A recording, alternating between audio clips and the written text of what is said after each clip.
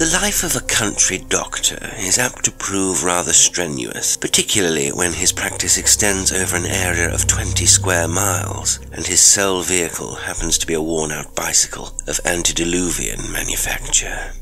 Consequently, it was with an exclamation of annoyance that Dr. Sutton awoke at about 4:30 one winter's morning to hear the front doorbell ringing furiously. His only servant had departed the previous day on a long-promised visit to her mother in Keswick, and as he was a bachelor, he was, of course, alone in the house.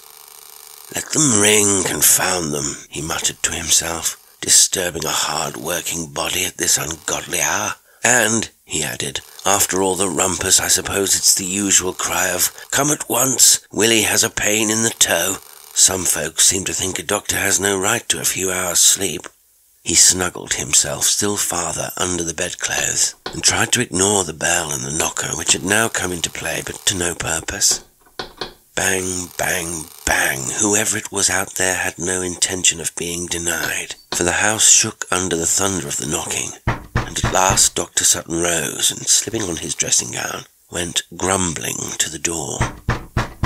As he opened it, peering into the darkness, a figure darted through into the house, slamming the door after him, and clutched at the doctor's arm with a trembling hand. The doctor made to free himself, but the stranger clung the tighter. "I was told a doctor lives here," he gasped, his breath coming in great gulps that made a hoarse, tearing sound in his throat. "Dr. Sutton, are you the doctor? I want a doctor." The doctor surveyed him calmly before leading the way to his study. The surgery was a sort of outhouse, and as cold as an ice well, but here, in the doctor's private study, a few embers still glowed, despite the lateness of the hour, and the room was still warm. "Yes, I am he," he replied, and threw a log on the fire. "And, for God's sake, tell me, am I mad?" Dr. Sutton looked at him before replying. He presented an extraordinary appearance. His hair was wild and thick with dust and sweat, his clothes torn, and his face, which normally would be pleasing, was now cut and bleeding, and begrimed with filth. A wild look was in his eyes, but in his voice was such a note of anxious pleading that, startled as he was by the stranger's queer aspect, the doctor was reassured. "You have had a bad scare," was his answer. He motioned the man to a chair, into which he immediately collapsed, and went to the bureau, upon which reposed 6 bottles and a siphon. "Drink this." The man swallowed the brandy gratefully, and gradually the colour crept back into his cheeks. The doctor regarded him keenly during the few moments of silence that followed. There was no need to hurry him. He would tell his own story when he had sufficiently recovered. He now lolled back in the chair, his right hand thrust deep into his coat pocket, his left tapping nervously on the arm, and from time to time wiping imaginary stains from off his coat and the knees of his trousers. Obviously he was in great distress, and his nerves had been taxed to their utmost. Presently he began to speak, and this is the tale he told.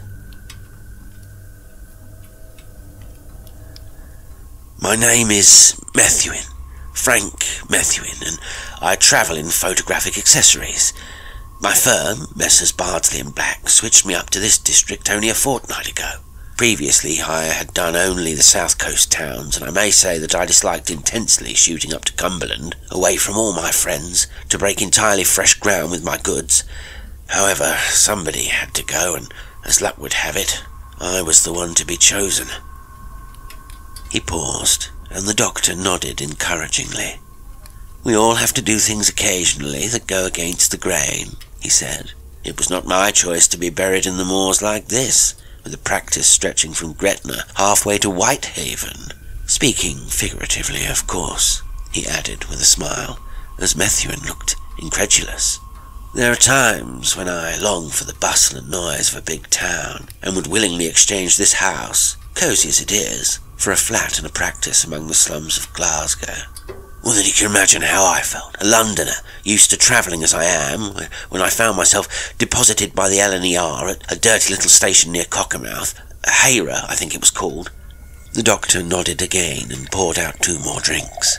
He was becoming interested in the man who had so unfeelingly dragged him from his bed before even the dawn had come. There were few new faces in his life, and one could get so stale with only farm labourers and petty shopkeepers to talk to.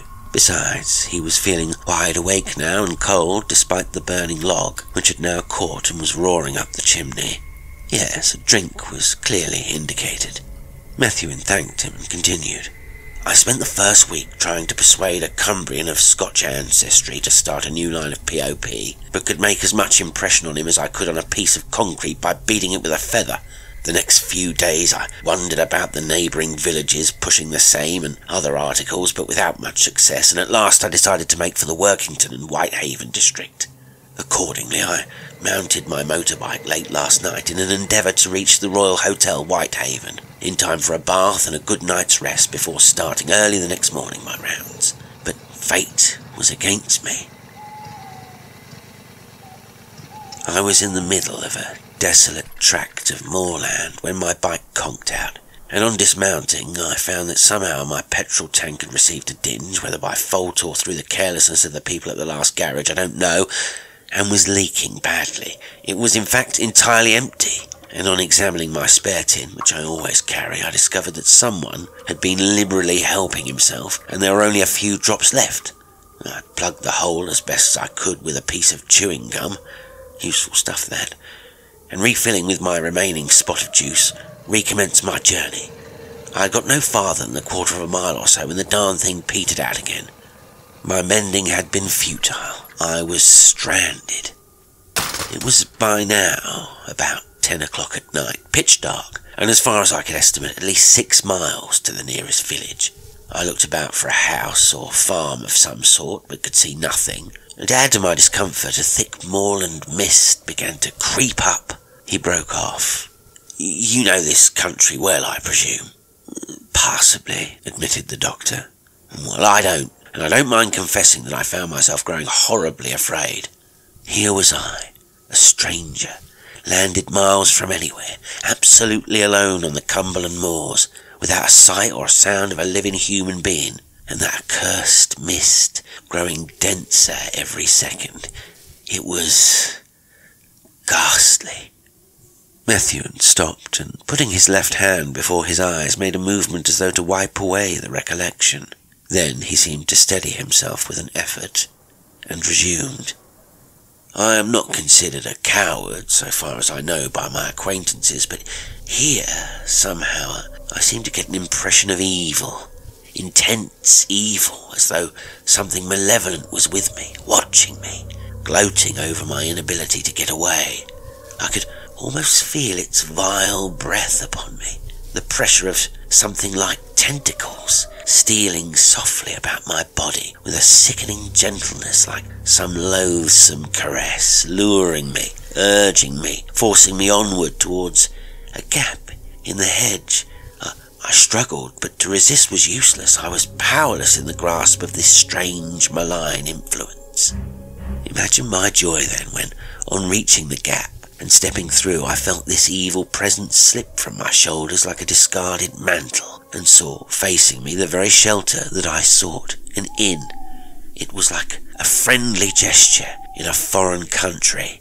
It stood, it is true, entirely in darkness, but I had no doubt that I could soon rouse the landlord, and visions of a hearty supper of ham and eggs, well fried, with perhaps a tankard of ale, rose rapidly before my eyes. This side of the hedge, the feeling of fear had entirely vanished, and I laughed at myself for my qualms of a few moments before. The path to the inn lay almost hidden among a mass of straggling undergrowth, and this and the overhanging trees must have accounted for my not noticing it from the road. It was quite a fair-sized building, a low, rambling structure of old-world design, and swinging creakily in the cool night air, I recognised a painted signboard, though it was too dark for me to read its portent from where I was standing. Though I noticed nothing unusual at the time, I may say that since it has struck me forcibly that there was something uncanny in the fact that although the other side of the hedge the mist was thick, and the air still as death, here, in what might be called the garden of the inn, there was no mist, and currents of wind eddied about through the trees. fanning my face and swinging the great signboard with a strange persistency. I went up to the door and knocked loudly. My motorbike could remain where I had left it, for I had quite made up my mind that wild horses would not drag me back into that ghastly atmosphere I had just encountered in the road. At first there was no response, and I repeated the summons, examining the old tavern more closely during the period I was kept waiting. Here, under the eaves of the porch, I could now discern, my eyes having become accustomed to the darkness, some semblance of a picture, half obliterated by exposure to many seasons of wind and rain, upon the inside. This was in the nature of a coffin, supported by 6 headless bearers goose-stepping towards a white headstone, and underneath this somewhat forbidding daub with grim irony ran the legend, "Ye Journey's End." Evidently the landlord was a man with either a peculiar sense of humour or gifted with an enormous propensity for continuing a tradition, for it was plain that the inn was a relic of ancient and more stirring days, and it was possible that his love of old things made him hesitate to change this gruesome, though exceedingly interesting, old sign. While I was thus conjecturing, I heard a movement within the house, and a faint glimmer of light appeared from behind one of the windows above the porch to my right. After an appreciable pause, this was suddenly extinguished, and I concluded that whoever was within the inn had decided they had imagined my knocking and retired to bed again. I had just raised my hand to deliver a sound drubbing to the massive front door, when I sensed, rather than heard, a faint flip-flop of loosely slippered feet approaching the door from inside. The next instant came the welcome sound of heavy iron bolts being withdrawn, and the big door swung slowly inwards. The man who confronted me was a singularly unprepossessing individual, and I had a sensation as I viewed him as though someone had lightly run a brush fitted with many sharp-pointed and icy bristles down my spinal column. He stood squarely before me, a short, squat man with a smooth, round face, white as a full moon and entirely hairless. An old-fashioned nightcap covered his scalp, and about his shoulders a long cloak of some dark colour. But what struck the greatest chill of all was this: he had no eyes. From the bold place where the eyebrows should have been to the top of the puffy cheeks stretched a thick layer of parchment-like skin, and he groped before him with his hands, using them like the antennae of some fat, white slug. Methuen shivered, and the doctor leaned forward in his chair. "Go on," he said. Behind him stood a woman, holding an old-fashioned candlestick, and the contrast between them was extraordinary. She was of middle height and of a good figure, and was draped in a kind of wrapper of filmy texture, a very goddess of a creature. She was handsome in a rather impudent, bold way, full-lipped and black-browed, and her large eyes seemed to glow with a strange lustre as she stood there, watching me. I explained my circumstances, and asked for shelter, and at the sound of my voice the landlord, for I presume it was he, reached out for my face, feeling it all over with his pulpy fingers as if to satisfy himself as to my appearance. I suppose the woman must have seen the look of disgust upon my features, for she called out to him, "Let him enter, he will do well enough," and at the words he stood aside and beckoned me in. I may as well tell you now that had there been anything, even a barn or fowl-house in the neighbourhood where I could have spent the night secure from the cold and the penetrating damp of the mist, I would have sought it rather than pass an hour here. But this was no time to indulge fancies. I was a stranger, and must count myself lucky to be admitted, and if my landlord filled me with a strange, unaccountable dread, I should have to put up with it, unless I wished once more to face the terrors of that awful road outside. I entered, and the woman silently conducted me to a bedroom on the first floor. I should have stated before that the inn had only the 2 stories, and I was now immediately below the roof. At my request for some supper and a bath, she shook her head, and concluding that probably she was tired, I let it go at that, after first regretting that I had disturbed her slumbers, and wishing her a good night. She smiled mysteriously and withdrew with a little curtsy, closing the door after her. I was alone in the room. I glanced round it. It was bare enough, but it would do, and in one corner was a small washing stand and towels. A couple of chairs stood against one wall, and against another was a massive oak chest. A huge 4-poster bed occupied nearly the whole of one side of the room, and the remaining side was entirely bare except for a small door which, on my trying it, refused to yield. I put my eye to the keyhole and peeped through, but of course could make out nothing because of the darkness.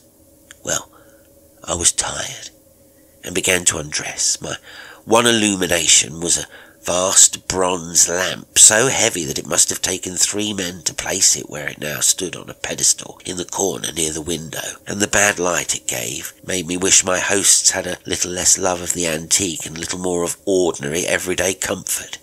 As I gratefully threw off my clothes, I considered, surely that bold beauty who had guided me to my room could not be the wife of that monstrosity who had met me at the door, and if so, what a terrible existence for her, to be shut up with such a creature, alone on these desolate moors. What wrong could a mere girl do to merit such a diabolical punishment? It was against the laws of nature. It was an outrage. Thus my chivalrous spirit took up the cause of beauty and condemned the beast. At last, when I was ready for bed, the yearning for a bath once more came over me. I wondered, was it possible? And crossed once more to the little door in the wall. Yes, it was locked, but that alone would not deter me. I have always made a point of carrying with me any old keys that I have ever used or even found, in case they may come in useful later on. My idiosyncrasy was rewarded, and on trying one of my bunch in the lock, to my joy, I found it fitted. I turned it, and the door opened. Rapture! A bathroom! Dirty, ill-kept, but still the joy of all Englishmen, a bathroom. I glanced round for a candle, as the lamp was too heavy to shift, but as usual, when one needs a thing, it is never to be found anywhere. Well, I would bathe in the dark, that was all. I turned on the tap. Even in the gloom, with only the light which escaped from my bedroom to see by, I could see that the water ran dark with iron, or more probably rust from disuse, and the old pipes and cistern which wheezed and gurgled over my head. The bath itself was an iron one of primitive construction, not like the enamelled luxuries we are used to today. I returned to my room while the water ran, or rather trickled, and tried my bed. Here, at any rate, was comfort, and again I laughed at my earlier fears. I might fare a great deal worse than spend a night on this feathered mattress, and if I filched a bath, even a cold one, and no one the wiser, well, it was all to the good. I began at last to consider myself in luck's way. I whistled cheerfully as I returned to the bathroom and slipped off my dressing gown. I chuckled at my deceit as I turned off the water and stepped into the bath. Then I caught my breath, transfixed. God in heaven, what was this? The sides and bottom of the bath were thick and slippery with blood. I reeled and leapt out, and then for a moment I think I must have fainted. When I recovered, I was lying at the side of that foul receptacle, and my feet and ankles were red with the rapidly congealing fluid, which something told me was unquestionably the lifeblood of a human being. At first I was too dazed to think coherently. The macabre ablutions I had so nearly performed were too hideous to contemplate. When at last my strength had returned sufficiently to permit me to regain my own room, and wipe the malodorous beastliness now grown sticky and glutinous from my feet with my towel, I felt better, and tried to consider the whole affair in a calm light. It seemed impossible, yet there were the vile stains upon my towel to convince me that I had suffered no monstrous hallucination. It was real. It was horrible. It was harrowing, revolting, but undeniably true. For how long I remained sitting hunched upon my bed, striving to collect my scattered wits, I do not know. It may have been 5 minutes, but it seemed an eternity. At last I gathered my things together and began to dress. To sleep was impossible with the knowledge of that horror lying so near and so silent in the next room. For that the body was concealed somewhere within that fatal bathroom, I had no doubt. The body of the poor victim, drained of his blood, as though he had been sucked dry by some mighty leech, which in turn had disgorged its ghastly meal into that reeking bath. A leech. In a flash it came to me, the smile I had sought to fit to my blind landlord. That was what it was he reminded me of so forcibly. A great, loathsome, white leech, glutted with blood and greedy for more. Who would be next? I shuddered. Then I flew to the window. No, escape that way was out of the question, for I saw now what had previously eluded my notice. From top to bottom of my window, fixed firmly into the masonry, ran 6 stout iron bars. And whatever else in the inn might have fallen into decay, these remained in a perfect state of preservation. I ran to the door. It was locked. I was a prisoner. Then, as I stood there wondering what to do, I heard again the steady flip, flop, flip, flop of loosely fitting slippers on the stairs. They came nearer, nearer. They reached my door. They ceased. Watching with eyes dilated with fear, I saw the lock slip noiselessly back in its socket, and the doorknob begin to turn slowly, almost imperceptibly round. I stood, rooted to the spot, paralysed with terror, my heart pounding in my throat, the blood hammering in my temples with the noise of muffled drums. The silence was awful. Not a sound broke the stillness, save the whistling of my breath between my teeth and the slow drip, drip, drip from the bathroom tap. Then I felt a tremor of icy air fan my cheek, which gradually grew to a steady draught. The door was stealthily opening. Somehow I found my voice. "Go away!" I screamed, a thin, unnatural sound, and threw my whole weight against this last barrier between myself and... what? I felt a moment's resistance, then it yielded and shut, and as I lay clawing the panels in a paroxysm of fright, I heard the shuffling footsteps recede until once more absolute stillness reigned. For some minutes longer I lay there panting, cursing myself for a coward, and wondering why I had not brained the blind horror and made good my escape, but somehow it seemed that in the presence of this creature, every vestige of manliness was drained from me, and I was left a craven, cowed by the awful sense of evil that emanated from him. After a little while I plucked up my courage and opened the door. The landing was in darkness, but what was more important, the key was missing from the other side of the door. It was consequently impossible for me to lock myself in, and not for a kingdom would I risk an attempt to get out that way. I closed the door again and, crossing the room, tried to shift the great oak chest. With a big effort I found this to be possible, so bit by bit I eased it nearer, until at last it rested across my threshold, and I heaved a sigh of relief. Here, at any rate, was a barrier to be reckoned with.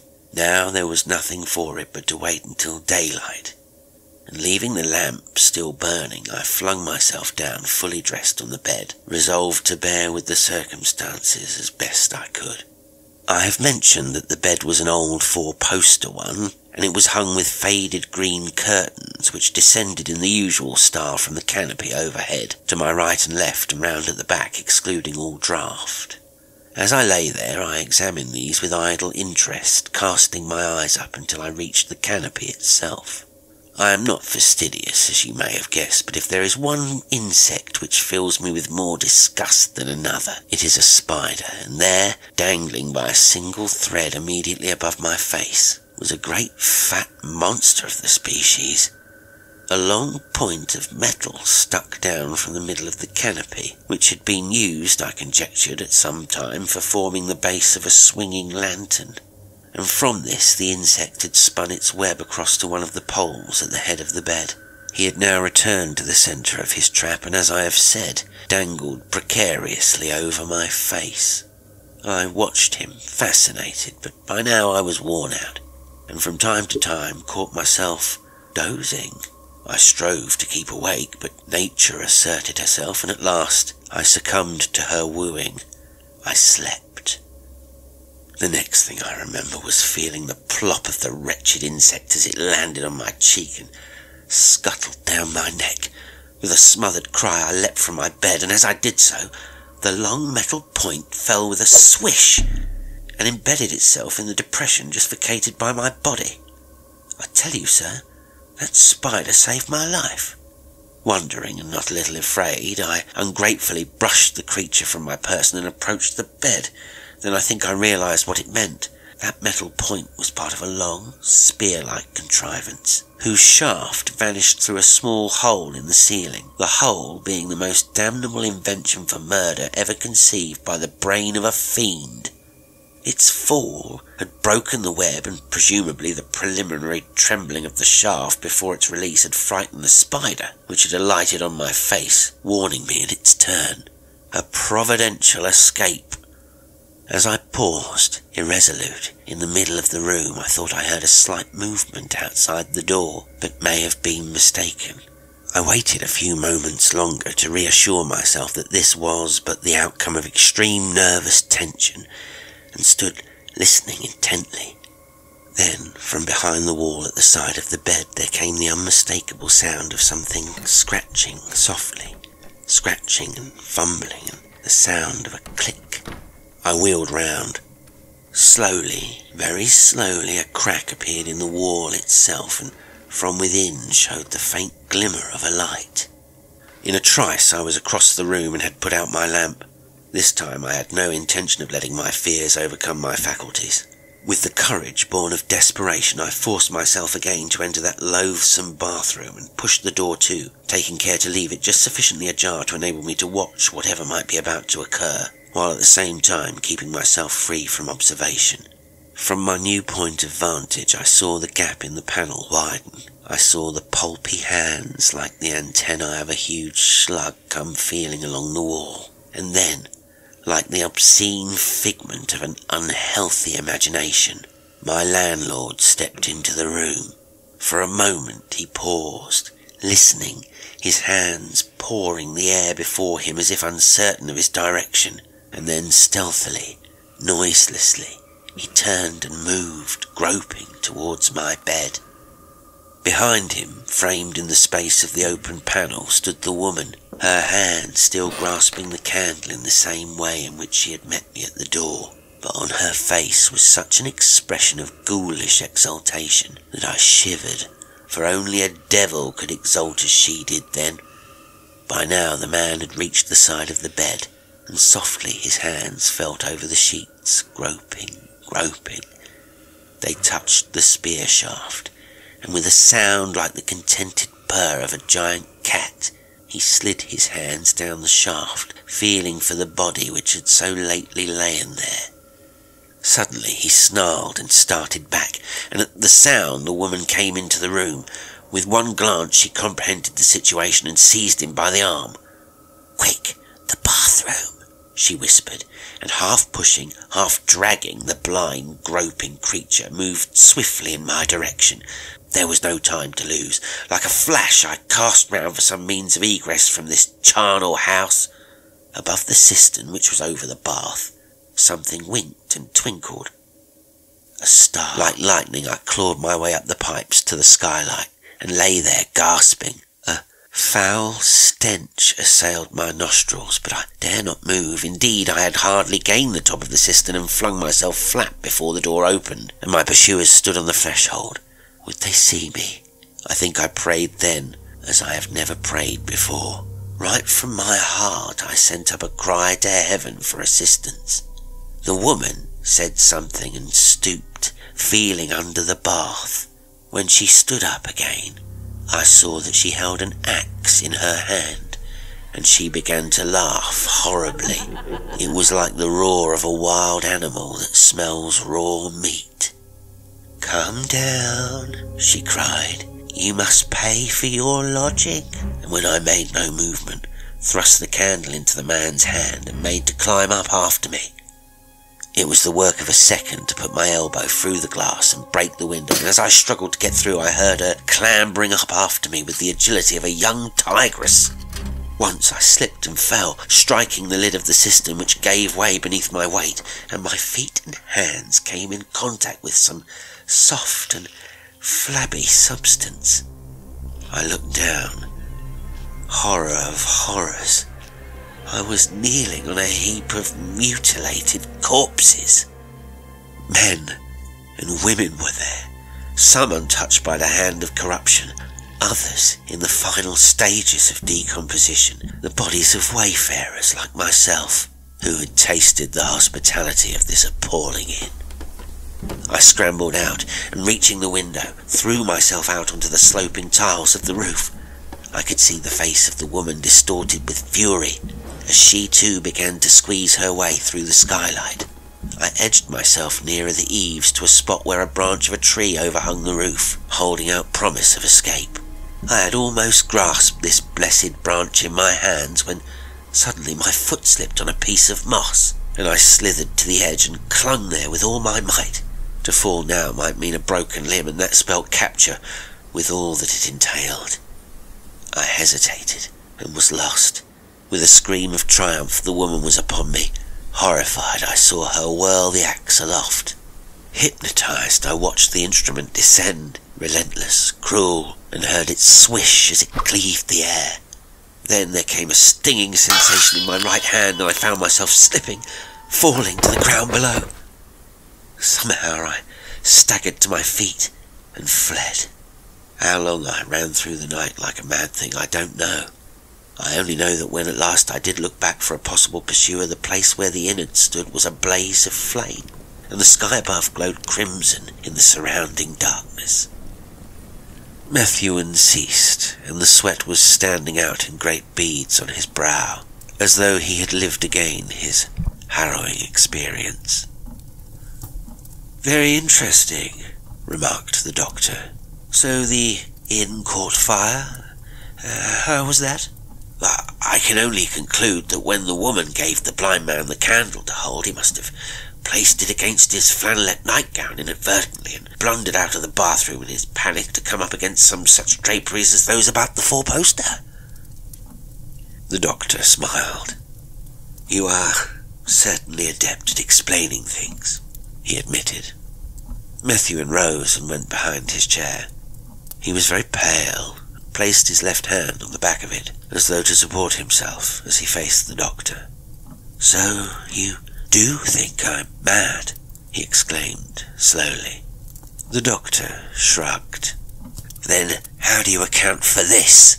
With a sudden gesture, he withdrew his right arm from his coat pocket and thrust it out before him. All 4 fingers of the hand were missing, and the roughly improvised bandages hung loosely, sticky and wet with blood. Dr. Sutton caught him as he swayed and fell.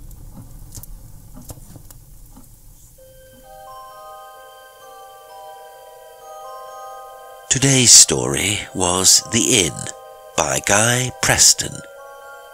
It was read by Jasper L Estrange. If you enjoy the show, why not become a patron on Patreon and gain access to exclusive content?